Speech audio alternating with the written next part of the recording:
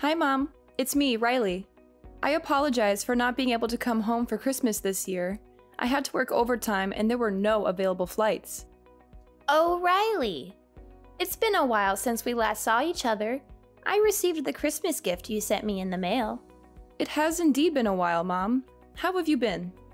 And I'm relieved the gift arrived safely. I was worried it might get lost. Me too.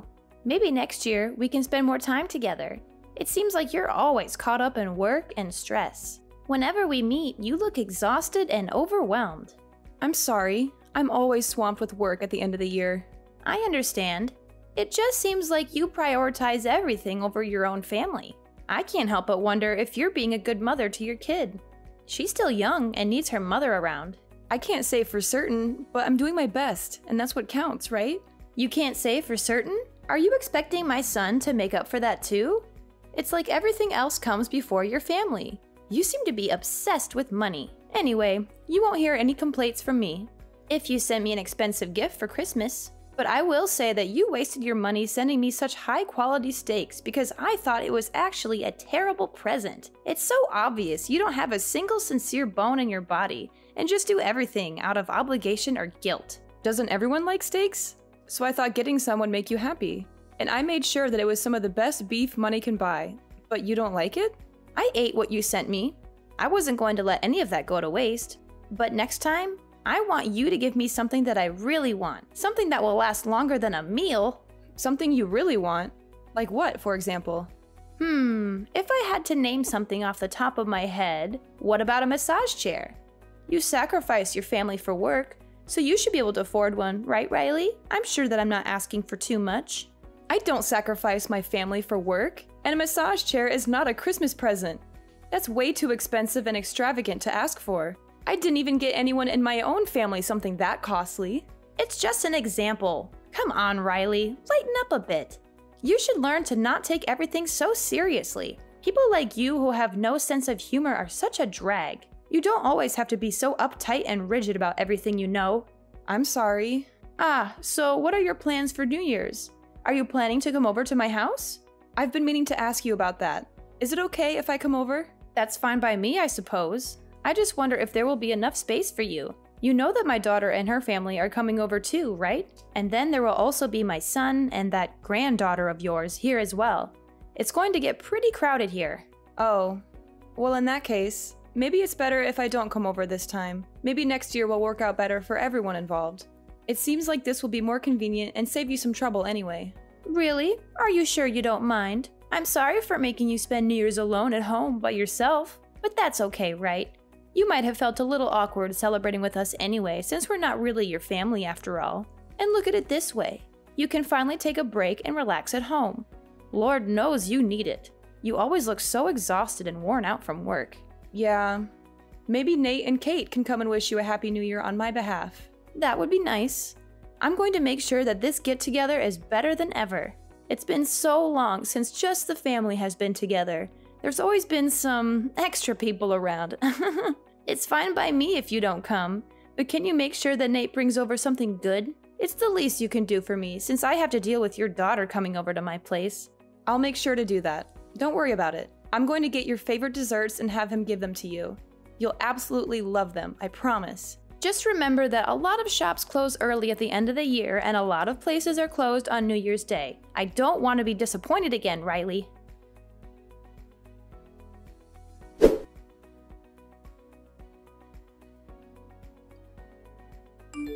Happy New Year, Mom. I hope you had a good one. Hey, today is January 2nd. It's not New Year's anymore, but Happy New Year, I guess, even though you are a day late. I'm not late. Everybody knows that you can wish someone a Happy New Year up to 3 days later. Tell me something. Aren't you my daughter-in-law, Riley? Shouldn't you wish me a Happy New Year on New Year's Day? Or am I just an afterthought? You know what? It's fine, actually. I don't expect you to understand common sense. You're always so clueless and ignorant, and everyone needs to explain the most basic things to you over and over again. I'm sure that's what the problem is. So what is it? What do you want? This better be important. It's about my daughter's Christmas present. Why was my daughter the only one who didn't get one from you? I heard that you waited to give out everyone's Christmas present until everyone got together for New Year's Eve. Everyone got one except Kate. Don't tell me that you and Nate are still mad about that. Christmas gifts are not mandatory or obligatory. I don't have to give one to anyone if I don't want to. Why should I have to give a gift to someone you gave birth to? Were you hoping to take whatever gift I gave her for yourself? That's not the point. Nate and I are hurt by how differently you treat us compared to others. You gave presents to Clara's children in front of Kate, making her feel left out as your granddaughter. She must have been expecting to get one too, since she's your grandchild as well. Don't you have any idea how much that can hurt a little kid's feelings or the effect it can have on their self-esteem? I didn't think about that. I just gave gifts to Clara's children because I felt like it, and forgot to get one for Kate. Besides, kids shouldn't just expect gifts without earning them or being grateful. Still, you really crossed a line this time, and I don't think you understand how hurtful and cruel your actions were to Kate. If you're only going to give gifts to some people and not others, then do it in a private way away from her where she can't see it or hear about it. Or you could have given it to Clara beforehand so that she could have given it to them later when Kate wasn't around. Listen here, Riley.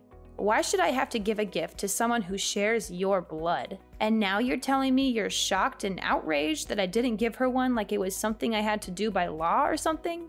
It really is disgusting to hear how you talk about me. You expect me to get her a gift and then get angry when I don't? Get yourself some class. You behave that way to my daughter just because she's mine? Yeah. Look at you now, finally starting to get a clue after all this time. I never thought I'd see the day when the light bulb would go off in your head. Ever think it's because you never listen to me when I tell you to do things like quit your job and stay at home with your family, maybe? And on top of that, you are never willing to make any type of compromise or sacrifice for anyone but yourself. You really bring out the worst in me, Riley, I swear. I know you don't like me. You've made that more than clear over the years. But please don't take it out on my daughter. She did nothing wrong to you or anyone else. Not to mention, she's Nate's daughter too, and he loves her very much. Can you try to not think about me when you look at her? Can you try to see her as an individual person and not as an extension of me? Even if she's my son's kid, she still has half of your dirty and tainted blood running through her veins. And when I look at her, I see more of you and her than I do of him. There is no way I'll ever like her or treat her well.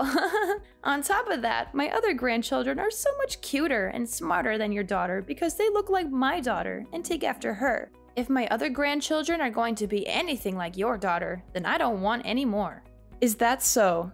So you're still going to treat my daughter and Clara's children differently? Tell me, what's so wrong about that? Who I like and don't like is up to me and me alone. I'm allowed to make my own decisions, you know.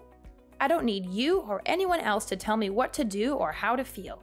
Yeah, you're right. All right. I have nothing else to say about this matter. Well, I'm surprised. You finally get it. You and your daughter are so annoying and irritating. You two must really love to drive me up the wall with your antics and complaints. You know, when your daughter found out she wasn't getting a Christmas present from me, she kept whining and nagging to my son over and over again about how there wasn't anything for her under the tree. She made such a big fuss over it and threw a tantrum. Seriously, is she still a baby? She definitely gets her lack of brains and common sense from you. She just can't read the room or the situation at all. How could you say that? Oh no, did I offend you? It seems like you are angry with me now. Hopefully your daughter doesn't have any more bad influences around her. You are really raising a monster. No, you didn't offend me. I'm just tired of arguing with you. Well, good, because I'm tired of arguing with you too. You always make everything so difficult and complicated.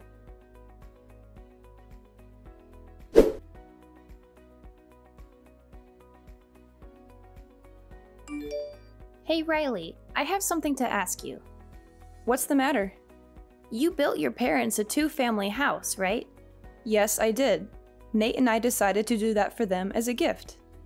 But I am much older than they are, and I will need to be cared for much sooner than they will. Shouldn't it be me who is living together with you two? Isn't that what a proper son and daughter-in-law would do for their mother-in-law? What are you buying your parents a two-family house for? Who's going to look after me when I get old and sick? Ah, you aren't getting it. We're only going to look after my parents. We don't have any plans to look after you or live with you. What, are you forgetting how old I am? I'm really going to need help getting around soon. I can't do everything by myself anymore. I need someone to take care of me and keep me company. No, I didn't forget. Nate agreed to let them live with us. He said he wanted to be close to my parents and make sure they are comfortable and happy. It doesn't matter if you're the only daughter. Didn't you marry into our family? That makes you my daughter too. Why are you going to push me aside just to look after your parents? Am I second place yet again? You've never considered me a member of the family until you conveniently decide that I need to take care of you in the near future. On top of that, you won't show my daughter any affection or kindness. You said you'll never like her because she's mine. What makes you think that I would build a house to live together with someone like that? The fact is, you're part of my family now, whether you like it or not. The right thing to do is to look after me and respect me as your elder. That's what a good daughter-in-law would do. So what? Nate said he doesn't think of you as a mother or as family, and I have to say that I feel the same way too. I always tried to be kind to you and stay true to myself in hopes that you would accept me one day for who I am, but I understand now that it was all a complete waste of time and energy. If I don't accept you, it's because you didn't try hard enough. You just need to put in some more effort and show some more gratitude. Don't try to put this on me, okay? I'm not the one to blame here. You're the one who failed to win me over. It's okay if you don't like me, but what's not okay is how you treat my daughter. You love to hate on her and make her feel bad about herself. What parent would be okay with that? You love to constantly compare Kate with your other grandchildren, and even if you felt that way, you should be an adult and keep it to yourself. You shouldn't go running around making a show of it and rubbing it in her face. Hey, you watch your mouth. I'm your mother-in-law. You really are an ungrateful, disrespectful little brat. You should show some respect and appreciation for me. Say whatever you want. I'm completely over getting hurt by what you say to me and how you treat me. I'm not going to take the words of someone who hates me to heart anymore. Besides, the feeling is mutual. I don't think highly of you either.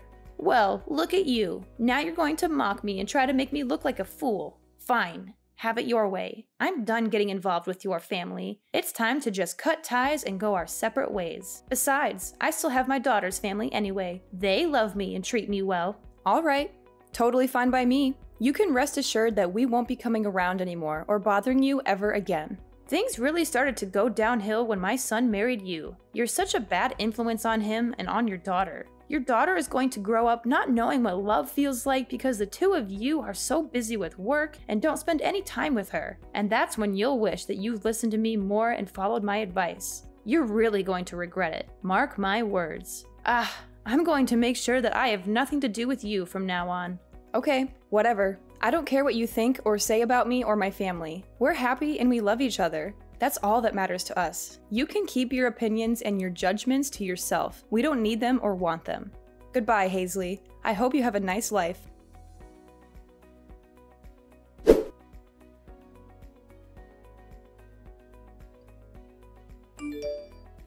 Hello, Riley. Can I talk to you about something? It's really important. Huh. Oh my goodness. Who was texting me? Oh, my mother-in-law.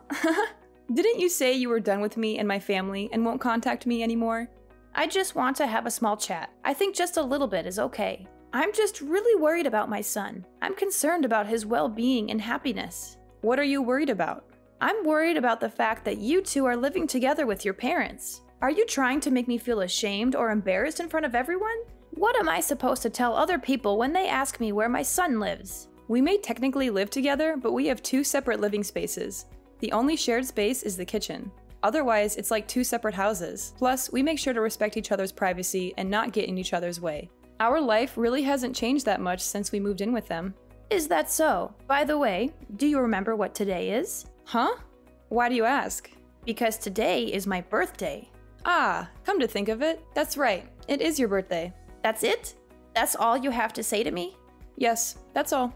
You didn't send me anything. You didn't even call me or text me to wish me a happy birthday. That's right. I didn't send you anything or contact you because I don't want to have anything to do with you. And now all you're going to say is, that's right. I deserve a little more respect than that. You used to send me a present every year, so why not this year? What's so different this year? Are you seriously asking me that? Mom, do you have dementia or something? How are you not remembering what happened last month? What? How dare you insult me like that? I'm totally fine. My doctor said I'm in perfect health, actually. Why are you being so rude and disrespectful? What's gotten into you? Well, have you completely forgotten what went on between us last month? Don't you remember how you treated me and my daughter on Christmas? After all of that, why should I still have to send you a present or wish you a happy birthday? Because I'm your mother-in-law. It is what a good daughter-in-law would do. Do I have to teach you everything? Don't you know anything about manners and etiquette? But you said you were done with us and that you were going to keep your distance from us. And you also said we were no longer family and that we were dead to you. How do you not understand any of this? Is it that you don't understand English? Oh, come on. We both know that's not it. You're just trying to be rude and mean now. You guys need to respect me and honor me as your elder. No matter how many times I say I'm going to cut you out of my life, I am still your mother-in-law and Nate's mother after all. You have to forgive me and love me unconditionally. Weren't you taught to be kind and courteous to your elders in school? I'm not sure I believe in respecting someone just because of their age. If you want to be treated kindly, you need to become someone that I can respect. Now, if you'll excuse me, please don't contact me again or bother me ever again. Hold up. What did you guys do? My daughter didn't even come over to visit me. You had to have done something. We used to always celebrate my birthday together. There must be something bothering her and her husband. You should talk to her and find out what it is. And what could that possibly be? When I talked to her last week, she told me that you keep pestering her and pressuring her to live together with you. She said that every time she talks to you, all you do is nag her about moving in with you and leaving her husband behind. It's because I hold a special place in her heart, you know? She really loves me and cares about me. She has always put me first, no matter what. I am number one in her life. So wouldn't it be normal for us to live together? It's what a good daughter would do for her mother. And someone who loves their mother that much would naturally want to live with her and make her happy. It doesn't seem like your daughter and her husband want that. They want to have their own space and their own life, or they are tired of you interfering and meddling in their affairs. Something like that. How can you say such horrible things about me and my daughter? We have a very close and loving relationship. She would never get tired of me or want to get away from me. When you treated Kate and I horribly over the Christmas gift, they reached out afterwards to apologize about how you behaved. Why should she have to be the one to reach out about that? You were completely in the wrong, and yet she was kind enough to address what happened. What? Why did she apologize for that? Any person that had a sense of right and wrong would apologize when their parents stepped out of line and did something hurtful and disrespectful. She told me she tried talking to you about it so many times. She noticed how you treated me differently and unfairly right after Nate and I got married. But she gave up since it seemed hopeless and you were never willing to acknowledge it or change it. But she's always made sure to apologize to me for whatever you did. I always thought it was a bit unfair for you to make her do that, honestly. I was only doing what I thought was best for you. Are you sure? To tell you the truth, it sure didn't seem that way. I think you did it because you wanted to hurt my feelings, not because you thought it was what was good for me. You never liked me and always looked for ways to get under my skin and make me feel bad. And now you've made my family and Clara's family give up everything for you this time. What did you give up? We gave up on being a family. I told you that I'm going to distance myself from you and cut off all contact with you. This means we're not family anymore. You completely destroyed that for us. Clara and her husband must have gotten so drained and exhausted from you trying to force them to live with you. Even they need a break and are trying to put up some boundaries between you and them. What? Who will look after me if my daughter and her husband don't live with me? I don't know. That's not my problem at all. But I can tell you that it won't be Nate and me. And don't expect us to change our mind on this matter. And why is that? I don't understand what exactly I did to deserve this. I'm all alone now that my husband is gone. What if something happens to me and there's no one there to help me? I could die, you know? And it could all be prevented if someone just lives with me. I've sacrificed everything for Nate and Claire to make sure they were raised right and grew up to be who they are today. And now they want to act like this? What is this? You guys need to appreciate me more, and I don't think anyone knows exactly how much I gave up for my children. Frankly, you aren't someone we can appreciate, and living with you would be extremely difficult and stressful. I don't think it would be fair or healthy for us since you never seem to want to change your ways or admit your mistakes. You've always been mean and abusive to me. I can't think of the last time you said anything nice or positive to me. You treat me like I'm invisible and don't matter by doing things like not making a plate of food for me and only me at the table, or not inviting me to family events or outings. But I honestly don't care about all that anymore. It's in the past, and I've learned to let it go and move on with my life. And all of this is because I'm the one who didn't quit my job when you told me to, right? That's the excuse you're going to use for treating me the way you've been treating me, right? Yes. Is it not your fault for not listening to what I said? Do you not always brush my words off as if they don't matter? How am I the one to blame here? But that's not my daughter's fault, right? So why are you taking out how you feel about me on my daughter? Why are you punishing her for something she has no control over? My daughter did absolutely nothing to you, and yet you still hurt that poor little girl's feelings. She's just in elementary school, you know? She's still a child who needs love and care. I think being around you is not good for my daughter if this is how you're going to act. You are just going to keep on hurting her like you do to me. And it's not healthy for her to yearn for the love of someone who will never give it. That's why I decided that I don't think it would be good for you to stay in our lives. Okay. You've made your point. I'll admit that I was wrong for not giving her a Christmas present. After I thought about it some more, I can say that I was a little bit out of line. I see what you are saying. It's too late for apologies. It's too late to make things right. An apology won't erase the pain and the hurt you've caused us and make us forget or forgive what you've done to us. Riley, I thought stopping you both from working was for the best. Your kid is still in elementary school, and if you and Nate are both busy working, she might not get enough attention and feel neglected by her parents. There's no way you could keep up with all of that while working as much as you do. For example, isn't it your job to take care of me? Yet you don't want to do that, and it's obvious that you can't handle it all because of stuff like this. You still don't understand where I'm coming from, and you're in no position to give me orders anymore or tell me what to do with my life. Because we're not family anymore. We're not related by blood or by love. You are not my mother. You never saw me as a member of the family anyway. That's not true. I saw you as my daughter-in-law, more or less. I mean, I really had no choice. My son did marry you, and I tried to accept you and welcome you into our family, and tried to help you and support you. A daughter-in-law is not a servant at your beck and call. I am my own person. I have my own dreams and goals and opinions. I've always listened to what you said, except about work, because you are my husband's mother. Even when it meant doing things I didn't want to or didn't agree with and sacrificing my own happiness and well-being. Besides, Nate doesn't view you as his mother anymore, so why should I? I don't want to have a relationship with you either. It's time we went our separate ways once and for all. Riley, come on, just listen to yourself. You're being a drama queen now. You're being unreasonable and irrational. I said that I'm sorry for everything I did in the past. What more do you want from me? What more can I do to make it up to you? Maybe I was a bit resentful towards you because I felt like you took my son away from me. That might be what caused me to lash out at you and treat you badly. Now, can you please ask my son and daughter to come over here, even if just for once? I shouldn't have to spend my birthday all alone. I really do regret the horrible things I've done.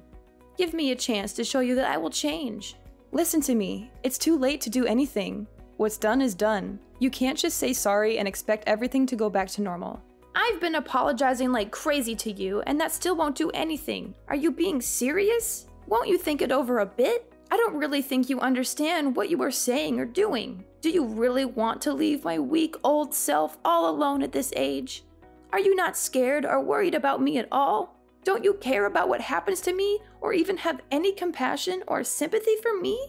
No one did this to you but yourself. You brought this onto yourself by your own actions and words. You're the one that regrets it now because you realize how much you've lost and how much you've missed out on. And I have to say that I'm very happy now. I've been living my best life. I'm trying my best to keep you out of my life. I don't want you to ruin what I have going for me.